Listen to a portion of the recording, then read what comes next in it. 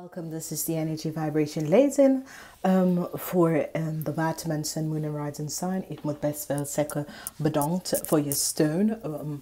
En niet vergeten om deze video's te delen. En ik vraag jullie om even ook te cross-lezen. Is wanneer cross-lezen is wanneer je luistert naar de energy vibration voor je family leiders of your partners. Okay. Now it is a week. It is a positive week voor jullie. Het is een zeer positieve week. De week is de laatste week van september. De week begint van 24 tot en met 30. The energy vibration in this week is a zeer positive energy. Waar je houdt vast aan positieve situatie, especially op de workfloor. Whatever leugens en bedriegen was op de workfloor, het komt best wel boven water. Voor de dames boven 40 en ouder, dat had een situatie waar iemand, dat was een raamleier of weeskool mensen heb je ingebracht. Deze persoon is tussen de leeftijd van 25 en 45, heeft vals informatie aan jou gegeven.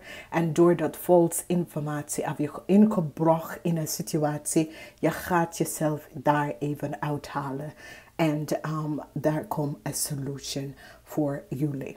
Nou, het is een week van de aarde en jullie krijgen de 3 van Pentacles op maandag. Dus op maandag, sommige van jullie gaat op de workfloor of samen met onder. Het is niet op de workfloor of je zakelijke, maar je gaat even met iemand anders even een situatie onderzoeken. Oké?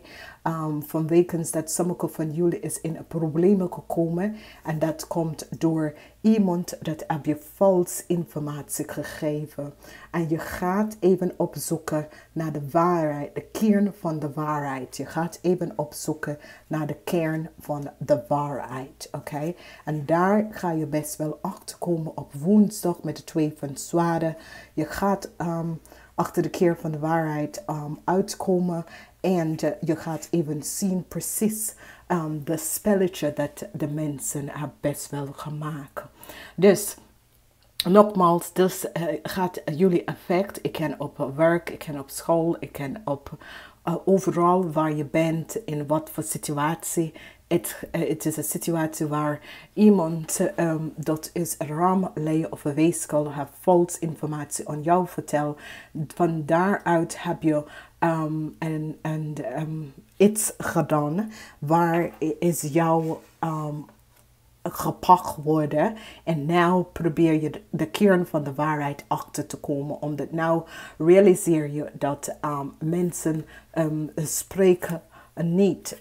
De informatie wat je hebt gekregen was false informatie.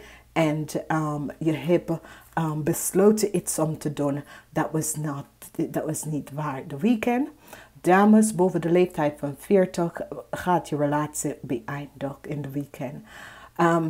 Vanaf vrijdag, het is zeer positief voor de rest van de mensen. Het is een zeer positief weekend voor jullie. Vanaf vrijdag je weekend begin met positive energies. Oké, dus voor sommige van jullie op maandag begin je te opzoeken iets. Je gaat even iets uitzoeken. De waarheid over een situatie. Je gaat iets uitzoeken, de waarheid over een situatie. Nou, dat was some liegen en bedriegen en vals informatie wat je hebt gekregen van deze persoon. Deze persoon is een raamleier of een weeskool.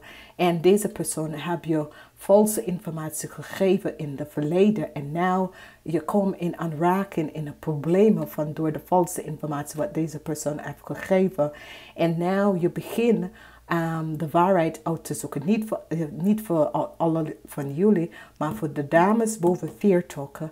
Deze persoon, dat is een vuurpersoon, een raamleier of een weeskool, heb je valse informatie gegeven. En doordat heb je iets gedaan dat was illegal of onterecht of zo tegen iemand anders en je komt in de problemen omdat dat is je maakt zorgen en je komt in de problemen en nou deze persoon zit de waarheid uit te zoeken met anderen en de waarheid gaat even boven water komen, oké? Nou, als je bekijkt, de waarheid komt boven even boven water over een relatie. En sommige van jullie gaat besluiten dat iemand dat je bent in een relatie met, je blijft in dat relatie, omdat je ziet dat een goede toekomst is hier, de 8 van Pentacles. Dus sommige van jullie eind van de week, de energie van de zon, brengt positieve samenwerking, omdat er komt een positieve samenwerking en een eind komt naar een nadige situatie in je leven. Een eind komt naar een nadige situatie in je leven, oké? De energie van de toren is hier. En de energie van de toren is dat een situatie, de liggen, dat is hier. De energie van de toren brengt de waarheid naar boven, oké? En dit is best wel goed, omdat de toren-energie is altijd reiniging. Reiniging, open op, verlossen van iets dat was weggeplaatst. En de toren komt op om de waarheid uit te laten. En zie je dat de 10 van soort is een omgekeer. Sommige van jullie dames boven de leeftijd van 40 hebben zoiets als een beetje zorgen en dat soort van ding. Maar dat hoeft niet. Oké? Dat hoeft niet van wekens door een solution komt uit met het probleem. Hier komt een oplossing voor het probleem. Voor de mensen dat was echt ingepakt in een situatie. Geluk komt voor jou, is zoiets als omdat jij ging de kern van de waarheid opzoeken. De mensen gaat even zeggen, weet je wat, je hebt gezien dat je hebt een fout gemaakt, maar toch ging je echt de waarheid van de situatie opzoeken. En je bracht ons de informatie. En die gaat je echt helpen om uit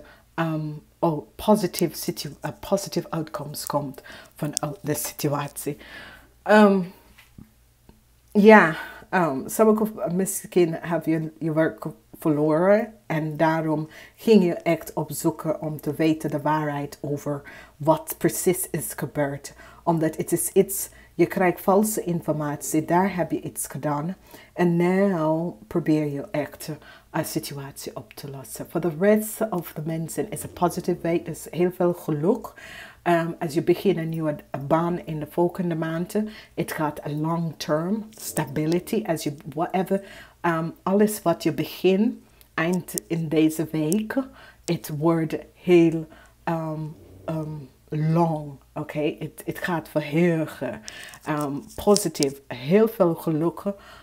Komt voor de dames boven 40 van wekens doordat je heeft laten zien dat een persoon, dat is een ram, leier of weeskal heeft valse informatie aan jou gegeven.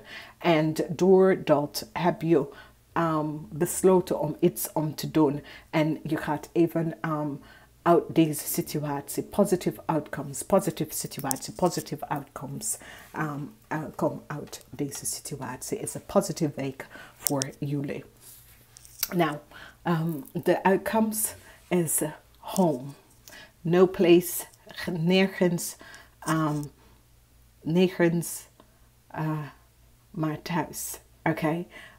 Dus het is een positive energy, omdat dit betekent dat er is nergens beter voor jou dan thuis. Je voelt thuis in jezelf. Je kan connect to jezelf. Je voelt goed in jezelf, omdat je deed de juiste dingen.